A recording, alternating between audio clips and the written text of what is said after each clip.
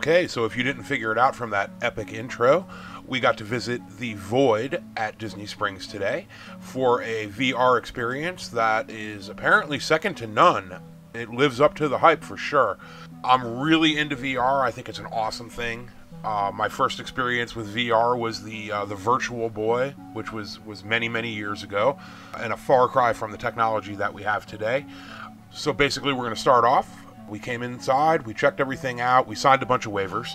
We waited in a short queue, and we got our mission briefing, which you're about to see right now. I'll let you take a look at that real quick.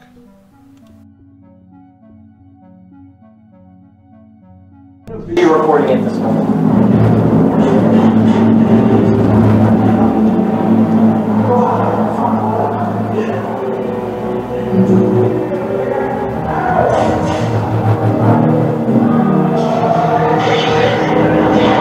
Transmission. This is Captain Cassianan of Rebel Intelligence. We don't have much time. Our agents have been tracking a troubling Imperial ship. This cargo crate has eluded all our efforts to discover its contents. Rumors have suggested it to be an incredibly powerful device, something capable of threatening the light of freedom throughout the galaxy. Today, I managed to place a tracking device on the Sherman transport in this fleet. My team has recently stolen an Imperial transport and have prepared to intercept that cargo shuttle.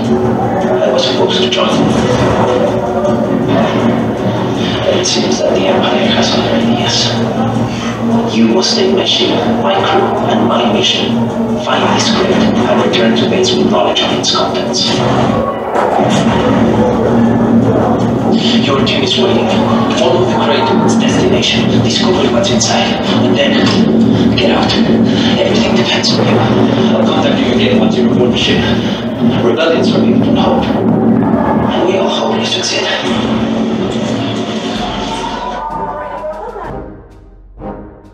After the mission briefing, we got taken to another room where, of course, we had to suit up. There's a video to watch to help you to figure out all the different things that go on. You can tighten up the helmet, tighten up your vest. There is a volume control system, which is very nice.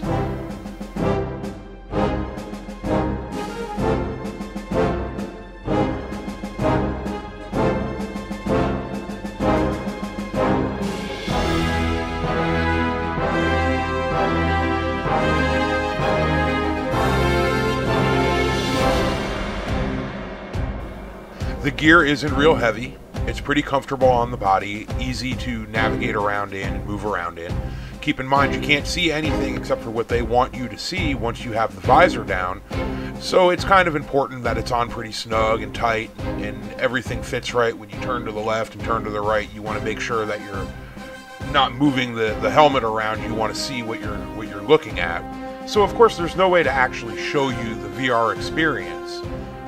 What I can do is describe it to a certain degree. It is all immersive. Everywhere you look, there's something different to see. There's motion everywhere.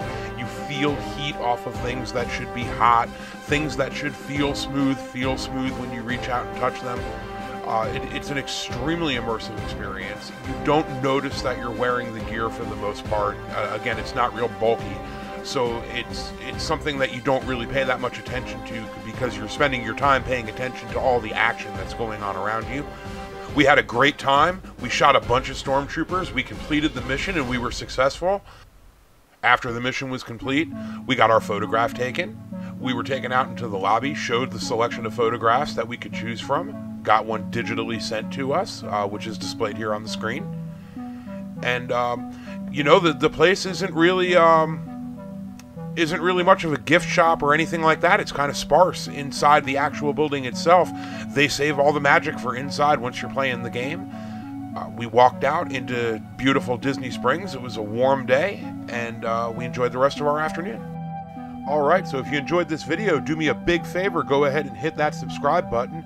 Make sure that you go ahead and also hit the notification bell so you know when we have new videos that come out. Visit us at ComeSeeOrlando.com, and hey, look right there on the bottom of the screen, there's another video for you to watch. Check that out too.